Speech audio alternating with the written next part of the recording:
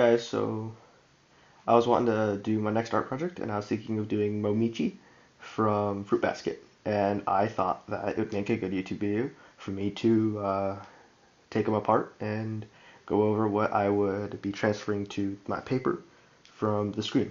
So let's get started. So what I usually like to start with when I'm doing my art is the eyes. I always like to focus on the eyes because they're a focal point and they're kind of a good center or medium for where the body and the face start. You can line up everything with the eyes. Now in this specific picture it would be a little tricky because as you see how can I like somehow, I guess not, I can't have a pen. Okay. Let me do this. Here we go. Yeah, this works. So let me grab the pen over here, zoom in. So usually when I'm drawing, you have your circle for the head, correct? And then you have your sphere like that. But as you look, the eyes go at a slant. And the center here is the center of the face. So I would draw that line at an angle, which kind of offsets the whole thing a little bit. But let's go into the eyes. So when you're looking at the eyes, usually the pupil of the eye would be black, but actually surprisingly you have several shades of brown here. You have a light brown down at the bottom, you have some green in the center, you have some red over here on the left, along with your dark shaded in brown at the top, all while being lined with a dark brown line. And then you have your eyebrows.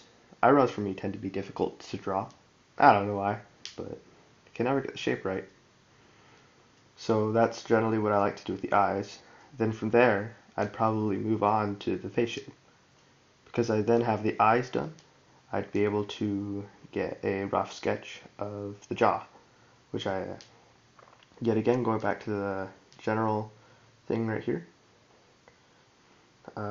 you'd see I just start the jaw down there, go back a little bit, and then I would work my way around. Yeah, let me just put that circle back there. So you always draw your circle, and then working from the circle, you then work your jaw around the circle. You don't. This is something that I struggled with.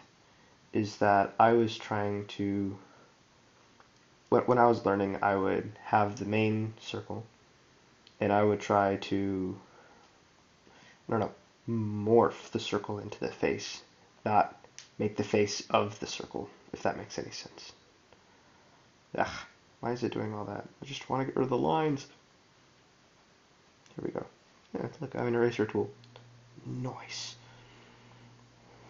So that's what I would do there. So then moving on, I would probably do the hair. Now I've never drawn this type of hair, so that would be something new for me. But I would tear apart the colors the same as I would the eyes. I hope this would be helpful for anyone who's trying to get into drawing. But if you want me to go more into detail or do something more like this, let me know.